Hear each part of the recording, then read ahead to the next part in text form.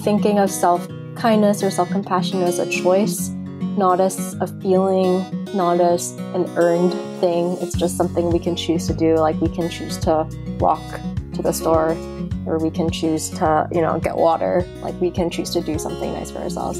And there's just going to be so much pushback of like, but you haven't finished your assignment. You haven't replied all your emails. You can't go and get a donut. That was Dr. Clarissa Ong on Psychologists Off the Clock.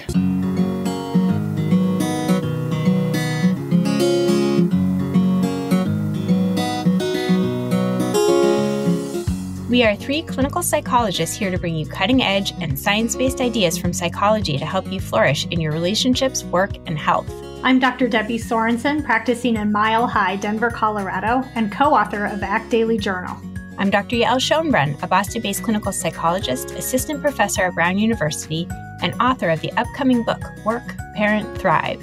And from sunny San Diego, I'm Dr. Jill Stoddard, author of Be Mighty and the Big Book of ACT Metaphors. We hope you take what you learn here to build a rich and meaningful life. Thank you for listening to Psychologists Off the Clock.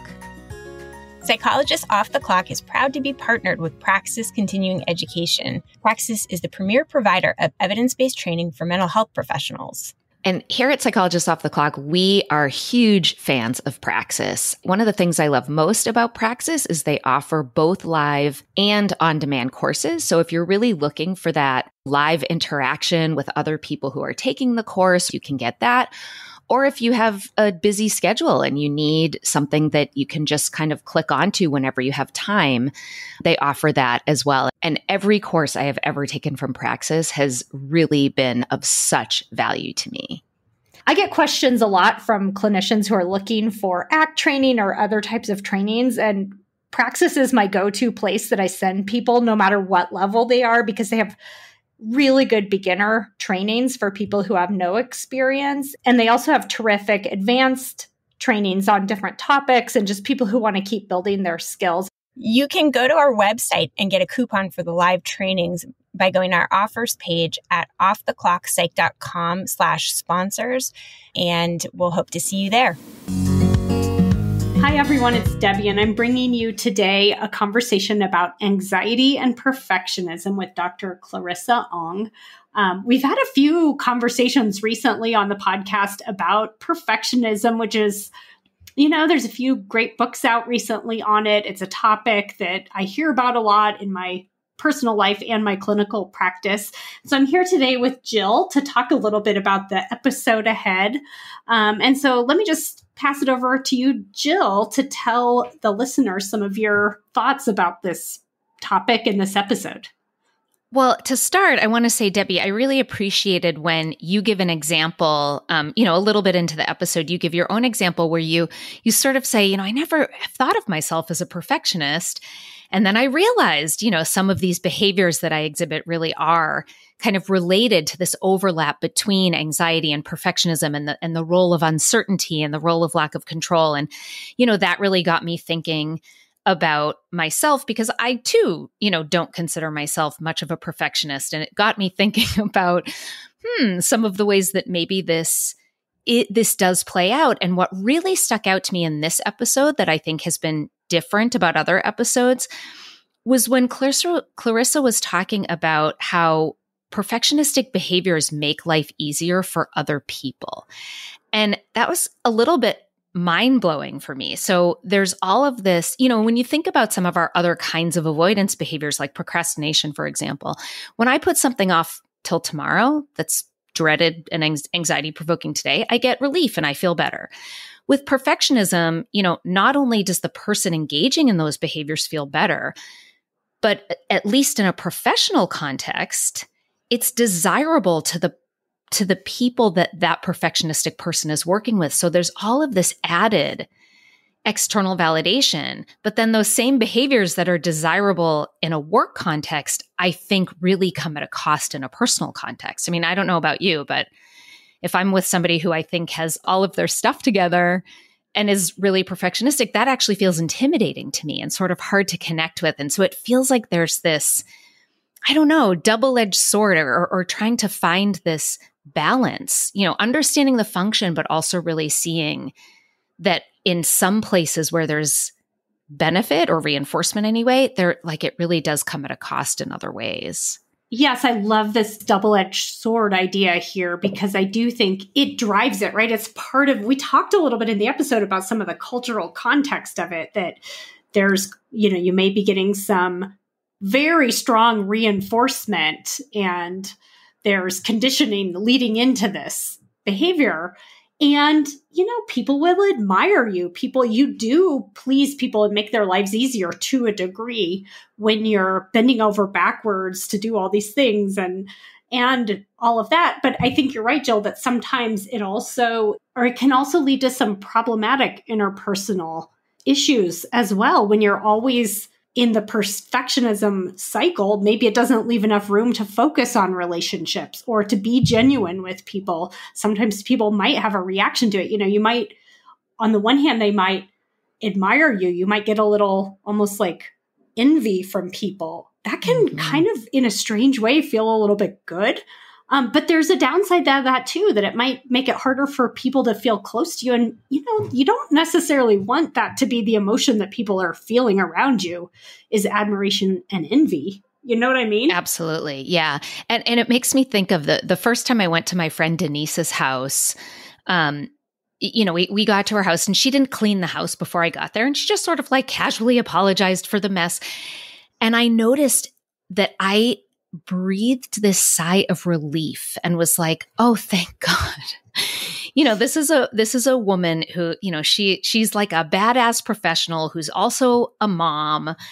And, to see her house look exactly like mine made me feel so close to her. It made me relax, that it didn't become this oh gosh, I need to get my act together and I need to. There was no competition. There was no comparison. Well, there was comparison, but, it wasn't this comparing up and I need to do better. And it was like this real moment of connection because I just felt like, okay, this is a person that we can just really be our truly flawed, imperfect selves. And I think if I had gone over and, if her house wasn't remotely cluttered and looked like it came out of the pages of Good Housekeeping magazine, to me, it feels like that may have even created a little bit of distance. Do you know what I mean? Oh, yes. It's funny you say this. There's some examples in the episode about home life, right? Like kind of the household cleanliness and that kind of thing. And I remember when a very good friend of mine came over to my house when I had a baby and a toddler. And I think I'm not a naturally clean person. So a lot of times if I'm having people over or a party or a play date at my house, I will tidy up because it's a little embarrassing to me. But my friend popped over and I was so overwhelmed I couldn't do it. And she thought it was great. She had loaded the dishwasher so I could just sit there. And she was like, oh, my house is messy all the time. I'm so happy to know that your house is like this too. And It was funny because what was embarrassing to me at the time was also a source of, it was genuine. It was like, yeah, we're both messy. Let's just be real about that. And it does take that pressure off and it builds a little bit of closeness. Well, in a personal context, you sort of test these things out and learn, oh, this fear I have that I'll be judged negatively, that there will be some catastrophic outcome if my house is messy. You learn that doesn't really happen and it's okay. But I kind of wonder if in professional contexts, you don't always get that feedback. The feedback is more on the positive side when you are doing things in a very detail-oriented, perfectionistic way. Right. Yeah, no, I think that's true. And that kind of goes back to your original point here, is that might feed it, is that it makes, your boss is going to love it if you dot all of your I's and cross your T's and stay up all night to make everything just perfect with a work project. You're going to get very reinforced with that. But what's the cost, right? You stayed up all night long, dotting I's and crossing T's. Yeah. And the two of you talk about perfectionism like it's a rigged game. And it's not a game that you can ever really win, but it feels like you keep getting closer to a win. And that's what kind of keeps you going, but that you can't win. And that often playing that game comes at a price. Absolutely. Yes. Well, there were a number of things in this conversation that really got me thinking about perfectionism, about anxiety, about uncertainty, control, indecision, all kinds of things. And so whether you are anxious, perfectionistic, both. I hope that there's something in this episode that will be helpful to you. Dr. Clarissa Ong is completing her postdoctoral training at the Center for Anxiety and Related Disorders at Boston University and CB Team. She has a PhD in clinical psychology from Utah State University. She specializes in ACT, process-based therapy, obsessive compulsive disorder, and perfectionism. And she is a co-author along with Dr. Michael Tuig of the book, The Anxious Perfectionist, How to Manage Perfectionism-Driven Anxiety Using Acceptance and Commitment Therapy. Thank you so much for joining me today, Clarissa. Yeah, of course. Thank you for having me. Absolutely. Well, perfectionism is a topic that a lot of people, I think will be able to relate to in their lives, and something that we've talked about a few times on the podcast before, but you have, a unique spin on it, I think, in your book by really connecting the dots between anxiety and perfectionism, especially, and some of the ways that you approach the topic of perfectionism. I think I'm really excited to talk to you about today. Thanks. Yeah. So, and I'm wondering if we could actually just start with a little bit of a personal note, because you mentioned in the introduction and then a few times in your book that you yourself have struggled with perfectionism and that that's part of why you do this work. Would you be willing to share a little bit about perfectionism in your life and what, what kind of brought you into this work based on that personal experience? Yeah, definitely.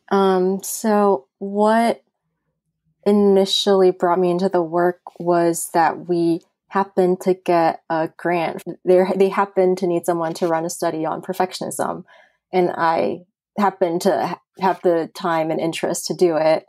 But my own experience with perfectionism, started before that. So I think when I was in college, I would say that there are lots of behaviors that I would consider perfectionistic looking back. So like very concerned about grades, and anything less than an A was just terrible and I'm stupid. And I remember like studying for hours for a test that was like maybe worth 10% of my grade, and editing papers to the point where I was like changing articles and semicolons. And so, just being really concerned about doing well to the point that that was all I cared about. Then in grad school, I joined an ACT lab, acceptance and commitment therapy lab.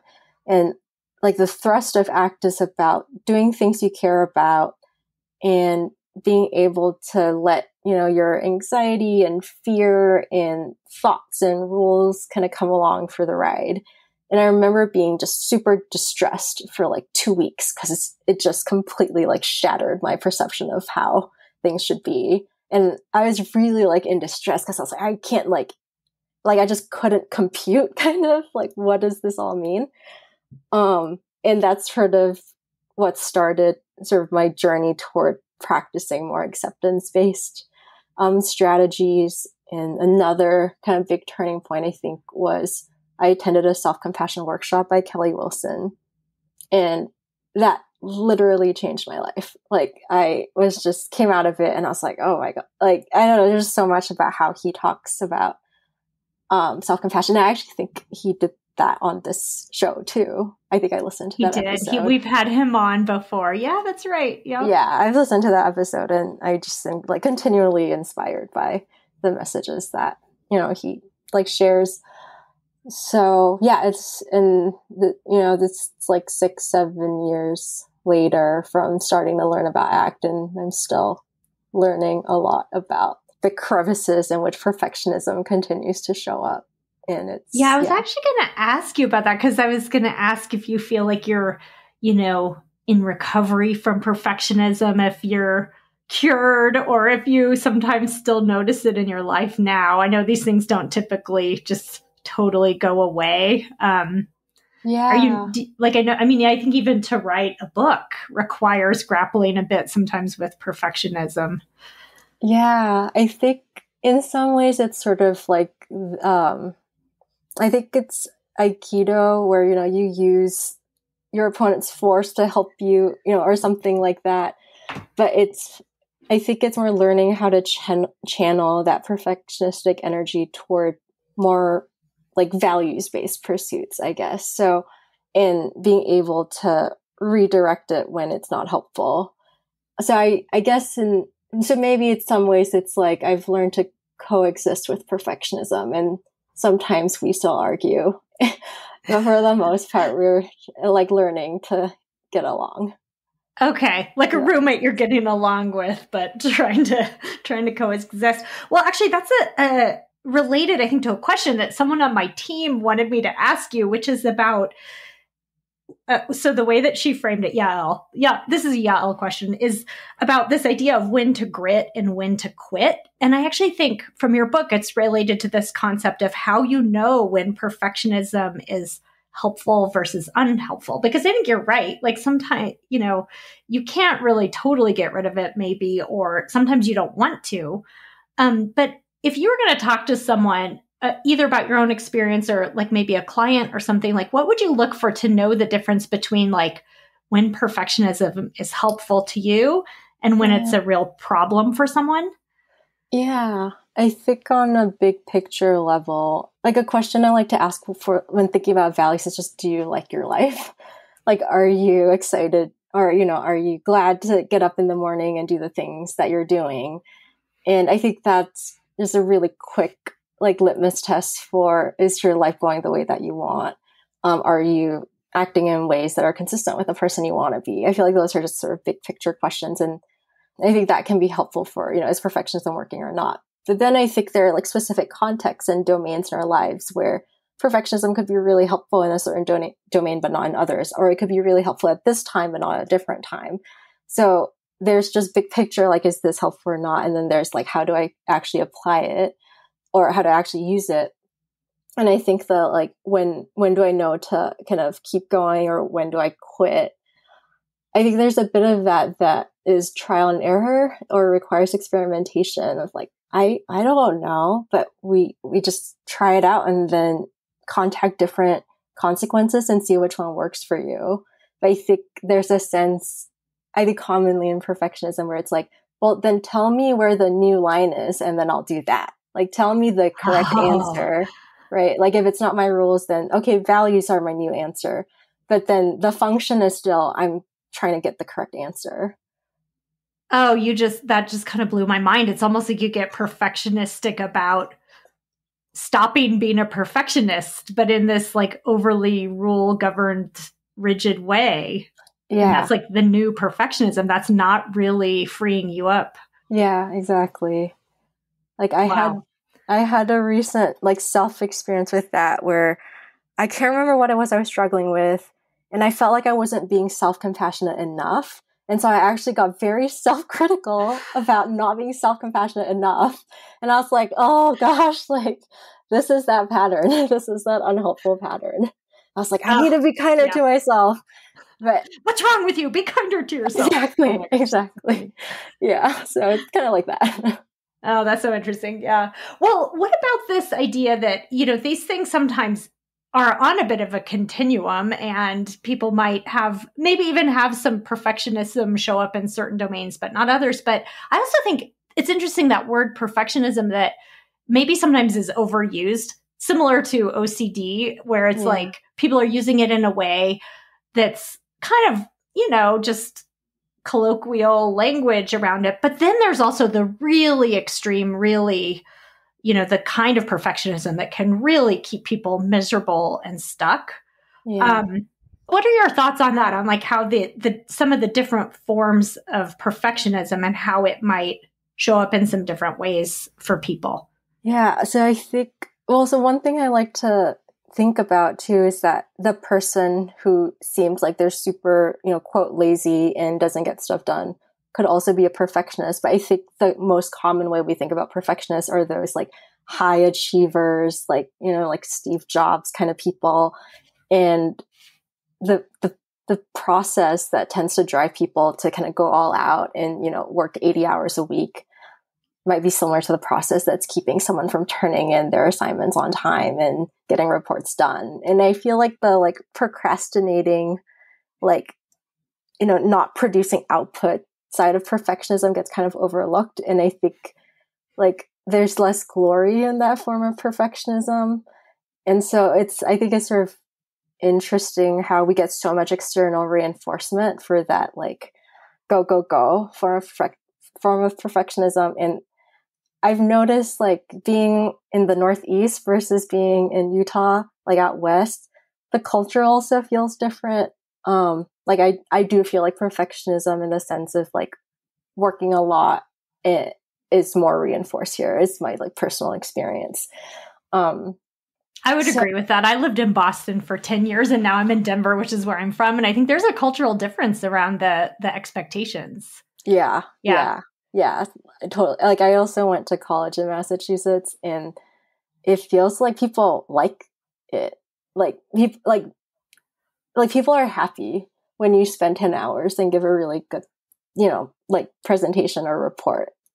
I don't know. So I agree. And it makes life easier for other people, right? Because then they don't have to spend as much time like editing your work. So I guess like just noticing that there's a lot of reason why people stay in perfectionistic patterns, even if it's really like stressful for them, like you get so much external reinforcement for it too. Yeah. I'll just tell a little personal example from myself about, you're talking about different ways perfectionism shows up. And sometimes it's not what you think, because I have even said on this podcast before that I'm not much of a perfectionist because I'm kind of, I'm not that organized. I can be a little slobbish sometimes, but this weekend, so we're recording this on a Friday and I have the weekend ahead and I have some family life things I need to do, but I also have a couple deadlines coming up. And I thought, I shouldn't work on anything this weekend. I should do all the family stuff and get some things done around the house. And I was plagued by this panic over it. So that's one example. But then with the house, the work I need to do around the house, I was really fretting. There's a couple things like we need a new stove and have literally needed a new stove for like a year.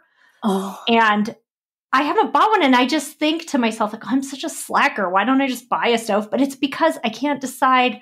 Like, I don't want to spend that much money, but I also want it to be nice.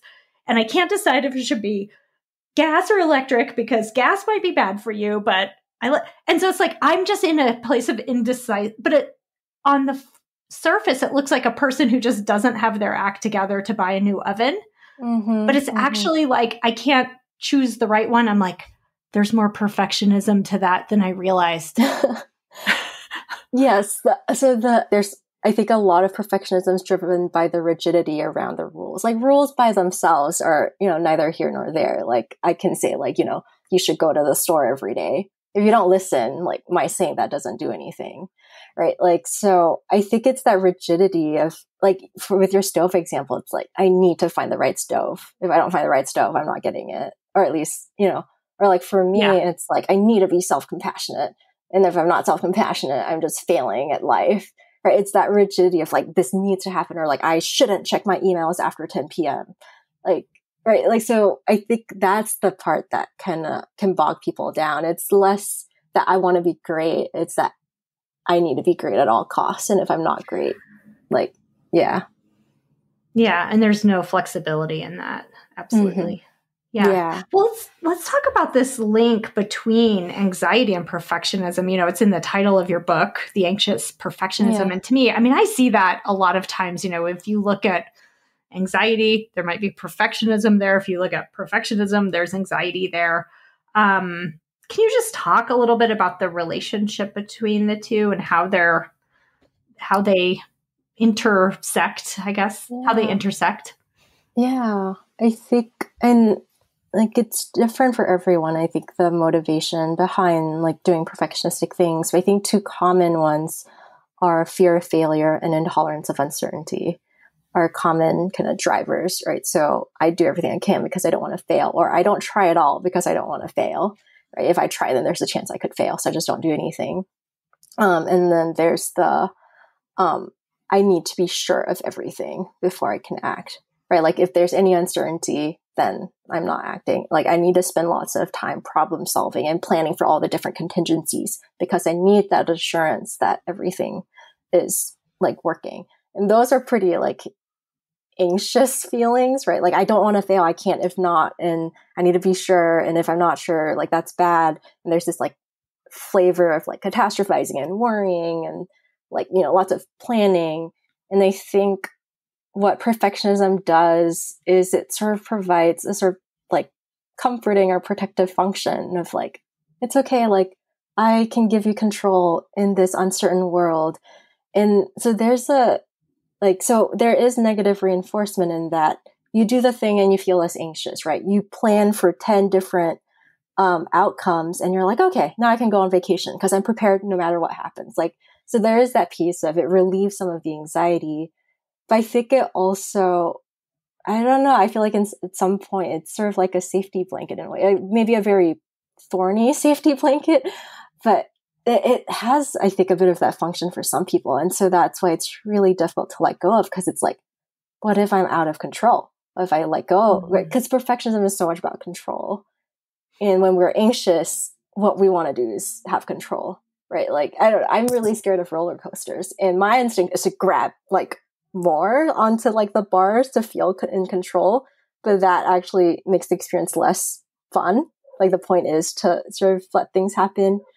But I think that's our instinct, like to fix. Yeah, I think that control element, it's a sort of a driver. I mean, all of these things go together: anxiety, perfectionism, control, and kind of, we have a little bit of a which comes first, the chicken or the egg scenario here, because they're all kind of intertwined. And you could see how that drive for control is really, it can feed that, right? Mm-hmm. Like just that sense of having to plan for everything and that discomfort when you're not in control, which we often aren't in the world. Yeah. And almost like by definition, we can't be in control of everything, or like that's just the way the world works. Like we can't even be in control of our emotions, which is something that's so fundamental to our being. And so I think it's in some ways it's so like, it makes a lot of sense and it's so valid for people to rely on perfectionism as that sense of like control or safety. And then the unfortunate part is that that sense of safety, and usually a short-term sense, comes at a pretty high price. Well, and one thing that is interesting to think about is where this comes from, right? Like some of the roots of perfectionism. You actually wrote in your book that you have I love this quote. You said you have a personal history that has generously nurtured a need to be perfect. I love that idea because it's like something feeds it along the way, or there's some sort of, maybe historic or cultural context in which perfectionism emerges. So what are some of the things that might contribute to perfectionism in a person's history? Yeah, I think some things could be receiving messages from people that we respect and admire. Like, for example, parents or like, caregivers, that doing well is good, right? And that could be implicit or explicit. Like explicitly, you could be like, oh, like awesome that you're getting A's in your classes. Implicitly, it could be maybe only giving you positive attention when you come back with a good grade, or when you, win some contest, right? That's more implicit. But I think because humans are very smart and we can derive all sorts of relations, right? If I learned that doing well equals good, I can derive that not doing well equals bad, right? Or equals I don't get love, or equals I don't get approval. So you almost don't even need that direct experience of someone scolding you for doing poorly. Like we can deduce that because that's how our brains work. So I think enough of those messages, and I think especially coming from people, right? Because as kids, we don't know what's going on. Like we don't know how the world works. And we look to people that we respect and love for cues for how the world works, right? Like maybe it's our teachers, and, maybe it's like people on TV. I'm not totally sure who kids, look up to these days, but like, so then that's kind of how, like our first, the first story that we hear about how things work. And that, I don't know, I think that can stick, but it's not just that, it's that external society reinforces those messages. So there's a lot to there's a lot of, I think, credibility in the story that success is good. And it'd be very hard to find people who disagree with that. I think they're out there, usually therapists, but I think, by far, like that's what we learn. And so, yeah.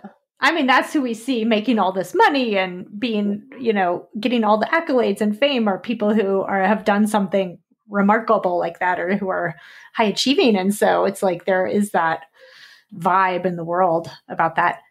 Yeah. If you're looking for a great way to support us here at Psychologists Off the Clock and make your life easier and healthier, you should go to my new favorite online store, Thrive Market. Thrive Market carries all your grocery and household essentials with the convenience of getting everything online and then quickly shipped right to your door. And right now, you can get 30% off your first order plus a free $60 gift if you go to thrivemarket.com/POTC. I love that I can use specific filters to curate my shopping experience so I can find organic meats and low sugar snacks for my kids. Plus, when you join, they give to a family in need. How cool is that? So join in on the savings with Thrive Market today and get 30% off your first order plus a free $60 gift. Go to thrivemarket.com/POTC for 30% off plus a free $60 gift. That's THRIVE market.com/POTC. thrivemarket.com/POTC. I know I talk about my kids a lot, but I also have two adorable dogs, Tilly and Hazel. We love to spoil them, which is why we love Whole Life Pet. Whole Life Pet makes single ingredient treats, meal mixers, supplements, and hydrating snacks for both dogs and cats. And if you try out Whole Life Pet, you're surprising your pets with fun new flavors while also supporting Psychologists Off the Clock.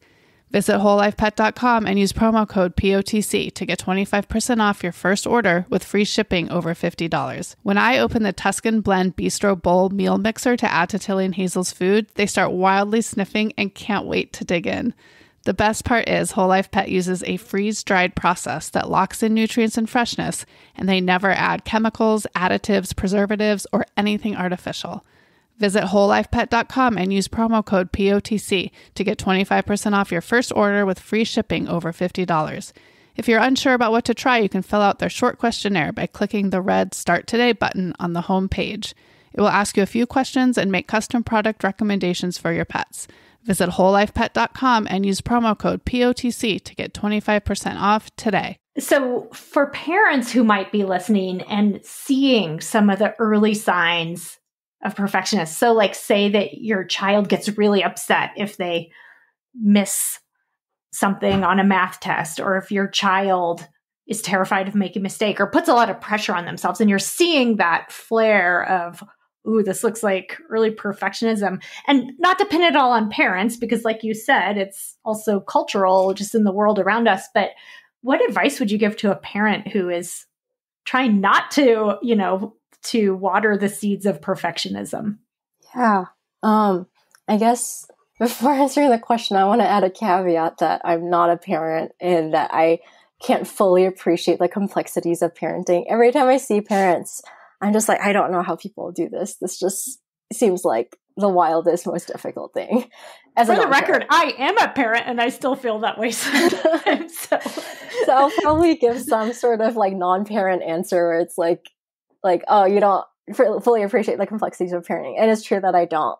So I think like from a behavioral perspective, the thing I think of is providing reinforcement, like regardless of outcome, and sort of emphasizing process over outcome, where it's like, wow, like you studied really hard, and as opposed to like, wow, you got an A. And I think maybe even like explicitly undermining those messages and catching ourselves when like I still fall into that trap of like, oh yes, like, I got like this publication or something. And as opposed to like, oh my gosh, I'm so glad that I like created, work to develop this knowledge that can be used to help people in some way. So I think, and it's so habitual. So I think being able to catch ourselves and maybe modeling it in our own behavior, right? So like, hey, like I landed this great deal. It's like, oh, I worked really hard and like I made these connections. So I think it's just a lot of undermining these messages that we get. I think it's the same thing with emotions that we we also are often told, you need to be able to control your emotions.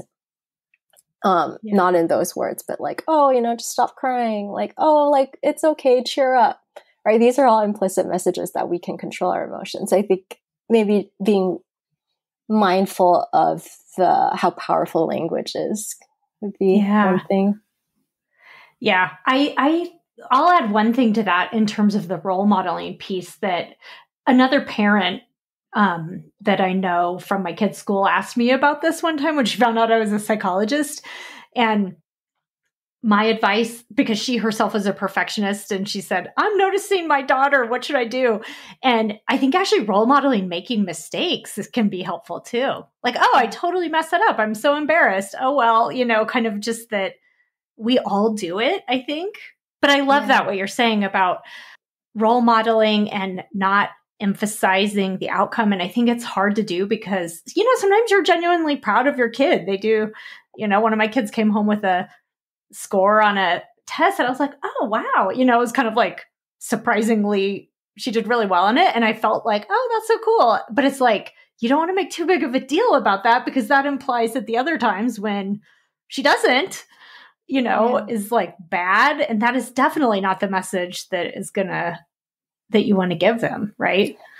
Yeah. It's hard. Yeah. I think kids pick up on these patterns really well, even if we don't intend for them to. And I really like what you said about being willing to make mistakes. I think it's that like showing that, quote, weak side of ourselves that we all want to hide. We always want to show people when we're doing really well. Like, I mean, just think about social media. That's the best example. Like, we all want to show when we're just like, achieving and all that. And I think, with kids, just sharing that, like, I had a really rough day and, that's just part of life, right? Like, we don't only talk about good things. There's space for difficult times and enjoyable times. So I think that's a great point. Thank you. Yeah. Okay. So I like the metaphor in the book about trying to do things perfectly and avoiding mistakes as a game. Like it's a game that we're playing, kind of trying to win the game. Could you kind of walk through that concept of how perfectionism can be like a game and what, well, I'll just stop there. That idea of what, of thinking about perfectionism as it's like playing a game. Yeah. I think part of that metaphor is like the transactional nature of perfectionism, right? It's like I like hit my forehand and then I like win a point, right? Like I stay up till midnight to finish the report and then I get praise. It's like, I think part of it is sort of describing the transactional nature, but I think the heart of the metaphor is taking a step back and examining, is this a game? Well, first, is it a game that I can win? And second, is it a game that I want to win? I think like being able to step back and explore those bigger questions, because I don't know if it's common, I guess a metaphor I've heard used in ACT is like that we're playing a rigged game, right? Like in perfectionism, we're almost always outscored by perfectionism, right? Like we don't get the promised reward, right? Like, so it says like, okay, like once you get 20 publications, you'll feel like you're good enough. And that never happens, right? Like once you get like this grant, then you'll think you're a good researcher. And that promise, like, so we work really hard because it's like, now I'm going to feel like I'm competent. Like it doesn't actually happen. So it's a game that is kind of unfair. It's like those rigged carnival games where it's like, oh no, if you try like one more time, the ball will go into the hoop. And it's like, but is that really how the game works? And everything in our rational, logical mind is like, it should work because that would make sense. And I think part of it is listening to your experience playing the game. It's like, okay, there's logic, but also you've played this game for 20 years. Like that's a lot of valuable data. And what does your experience tell you about if this is a winnable game? And I think another thing with perfectionism is like the rules are always changing too, right? It's like, oh, like, okay, you think you're good at this, but are you good at this other thing? And so it just creates new criteria for us to fulfill. But then I think even beyond that, it's what are you going to get if you win this game? Like, what is that thing that you're holding out for that is making all these hours you're spending playing the game worth it? Because those hours and the energy, the attention could have gone to something else, right? But we're kind of betting on, like, the prize I get is going to be worth it. It's going to be worth those missed dinners with my family. It's going to be worth, like, not, like, watching any movies while I was in college. And I think, yeah, that's sort of how I see the metaphor. It's more like to help us reflect on these bigger questions. Because if we're in a game, we just assume, of course, you want to win. But that may not be, like, a fair assumption. Right. Because it keeps on going. You never really truly win that game. And then that idea of what's the price of playing the game? Like, what are you not doing if you're in that mode? And like you said, for 20 years, you can be so fixated on winning the game that you'll never win, but you're also consumed by the game to the point where you're not doing other things you might rather be doing. It's like that video game you can't stop playing, even though you know you probably should.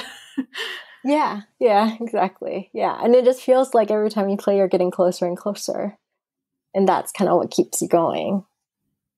Yeah, there's a quote in your book. I actually wrote it down because it was so powerful, which says, as long as you're playing the game of perfectionism, you're losing.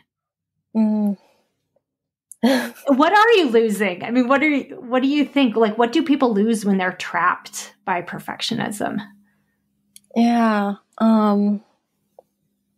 I feel like that's a, like, question that I would hope people, like, allow themselves to be open and vulnerable enough to, like, grapple with.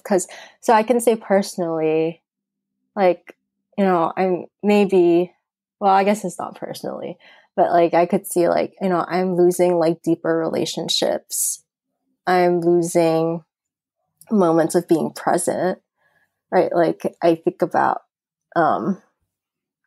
like, I had a client where they struggle with perfectionism and they don't even remember, like, their kid's wedding because the entire time they're worrying about, like, the plate setting and the flowers and are things going on schedule.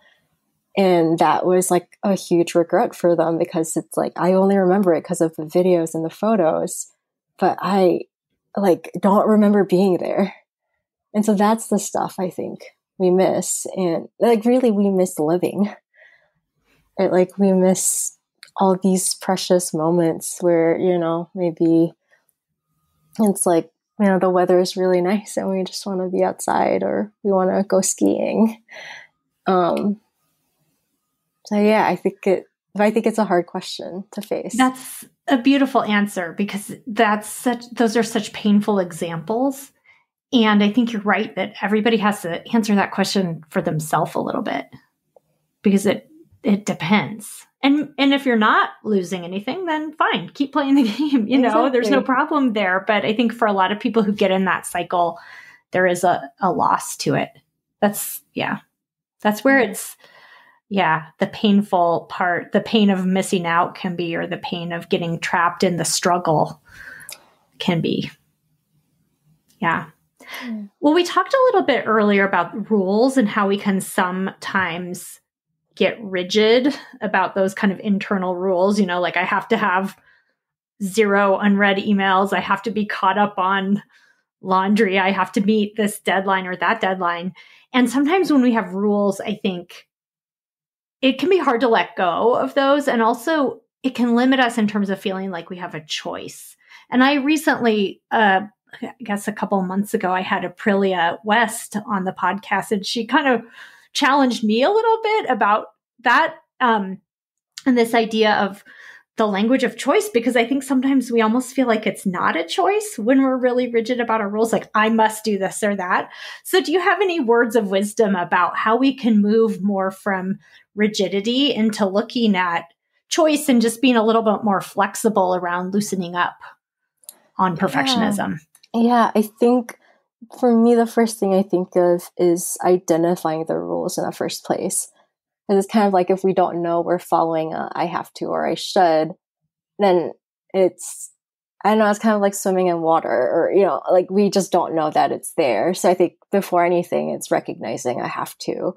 And once we realize, oh, okay, there's a rule saying, I should brush my teeth every night. Then from there, then I can take a step back and say, like, okay, like I could brush my teeth every night or I could not, right? Like, why would I choose to brush my teeth every night? Like, what are the consequences? And I think this is just like a really an oversimplification. But I think what comes down to a have to is I'm unwilling to bear the consequences, right? Like when I say like, I have to graduate from grad school because I spent like 5 years, in grad school already, it's like, I'm unwilling to bear the consequence of losing all these years of work. And so I have to, but really there's nothing I have to do. Like if I'm willing to bear the consequence, then I can easily drop out, or at least, I can willingly drop out.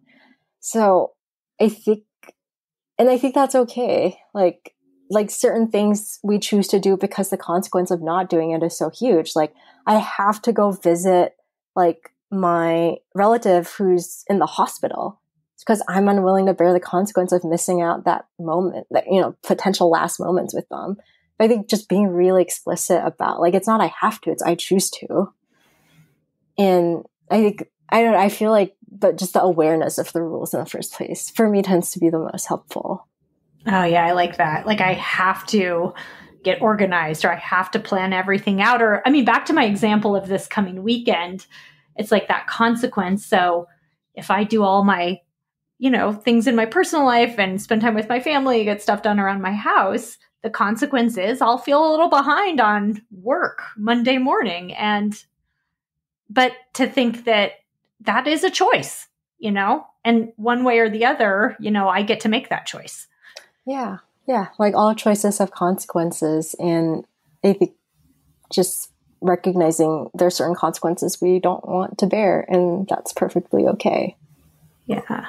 And it's also awareness. I think you're within that. You're making room for different feelings, right? Which is part of your book is about acceptance and making room for different feelings and also being aware of your thoughts and those kind of self-stories that kind of limit you. And so I think people who want to learn more about that, you have some terrific chapters about some ways to do that, to notice those self-stories and to unhook a little bit from self-criticism and be a little bit kinder toward yourself. Yeah. Yeah. It's a difficult skill, being kinder Absolutely. to yourself. Yeah. You have some wonderful ideas for some of the ways to work with perfectionism using this ACT approach. And I think one of the things that's really foundational in any ACT approach, but that's also really relevant to perfectionism is just this idea of getting caught in a struggle, right? And how we get when we're in that place of really struggling with our emotions or with something like perfectionism, it can be really hard to move out of that. So could you give our listeners some thoughts if they really identify with that idea of being caught in an anxiety and perfectionism struggle? How would you look at that and what might be helpful for them if they're in that place? Yeah, I think, as you said that, the metaphor that came to mind was like being in quicksand, right? The like feeling like we're struggling, and the thing that feels most helpful to do is struggle. Like just the logical thing feels like I need to swim out of this. And that the way anxiety and perfectionism work is that the more you struggle, the more entangled you get, and the harder it is to get out of whatever situation that you're in. So the thing I think about is like just looking at what's around you and honestly assessing for yourself, like, is this where I want to be? Is the direction that I'm going to take me to where I want to end up in, 30, 40 years, right? So for example, I might say at the end of my life, I want to be surrounded by people who I love and care about. But if I look at my behavior, I think I'm going to be surrounded by like publications and I don't really care about being surrounded by pieces of paper. Publications don't love you back, right? Exactly. So like that kind of helps me to just reflect on, okay, like just an honest assessment of where I am right now and where do I want to go from here. And like, if, going back to the quicksand idea, it's that before anything, like, let's just stop struggling. Or like, even before we devise the, like, how do I like, find a plank or whatever, it's like the first thing is just stop struggling. And I think that's really scary because, like I mentioned, there's a protective function of perfectionism. It feels good or it feels safer that at least I'm doing something, right? Like, at least I'm not just doing nothing, because that would be the worst thing. And I think it's reflecting on, is you're doing something like actually helpful? Like, it is possible that doing something is actively unhelpful. So I think almost just starting there and empowering ourselves with choice of, like, I can choose my next step, even if it's really uncomfortable, even if my mind is like yelling at me, like, don't you dare, like, you don't even know what's going to happen. And like, I don't know, just feel like being able to recognize that the choice is yours to make, even though it's hard to believe, I think. Yeah, I love that. And then that frees you up so much. And even if all kinds of things show up when you're first letting go of the struggle, and then you can kind of move in these directions and, toward values and toward that life you want to live. Yeah. Yeah. And even just asking, like, what is that life I want to live? Because I think sometimes we don't know. We think we should know, but sometimes we don't. If there are any self-described anxious perfectionists listening who are out of contact with that, who are like, I've heard that from some clients. If they could drop the expectations, if they could drop the shoulds and the perfectionism, what would they do instead? And if someone's really, really in that place of struggle, sometimes they're like, I don't know.